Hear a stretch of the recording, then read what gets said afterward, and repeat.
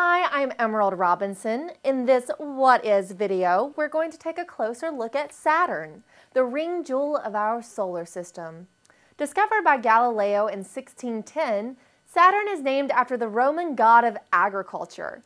It is the sixth planet from the Sun, and like the other outer planets, is a giant ball of swirling gas. Saturn's composition is approximately 96% hydrogen and 3% helium. This makes it the only planet in our solar system that is less dense than water. Adorned with thousands of beautiful ringlets, Saturn is our solar system's second largest planet next to Jupiter. It's nearly 75,000 miles in diameter and over 235,000 miles in circumference, big enough to hold more than 760 Earths. Saturn has 62 confirmed moons, 53 of which are named. Its largest moon, Titan, is the only moon in the solar system to have its own substantial atmosphere. Saturn has hundreds of very small objects, or moonlets, dotting its numerous rings. In spite of its massive size, Saturn's gravity is only slightly greater than that of Earth's.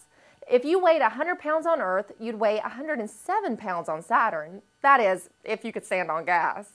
Like the other planets, Saturn has an elliptical orbit and on average is 891 million miles from the Sun. Saturn takes 30 Earth years to orbit around the Sun, and a day on Saturn takes about 10.5 Earth hours.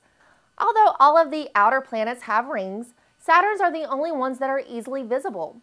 Saturn's rings, which rotate around the planet, are made mostly from ice particles with a small amount of dust, rock, and other impurities. Its beautiful rings are nearly 170,000 miles wide, but are amazingly thin, estimated to range from as little as 30 feet to slightly more than half a mile thick. Scientists speculate that Saturn's rings will either spread out into space or get sucked into the planet by the pull of its gravity, sometime in the next 50 million years. Until then, Saturn will continue to be the dazzling gem of our solar system.